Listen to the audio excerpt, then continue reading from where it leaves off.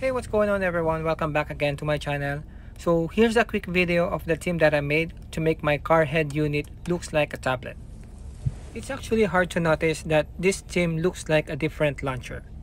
But if you look closer on my screen, the icons and the widgets are from Carwebguru launcher. So here I added a shortcut app if you want to make a call.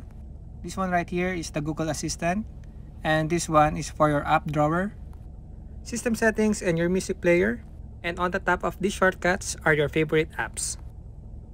I also added date and time and a weather widget in the middle. And on top of the screen is the music information that is being played. And when you tap on it, it will go directly to your music player.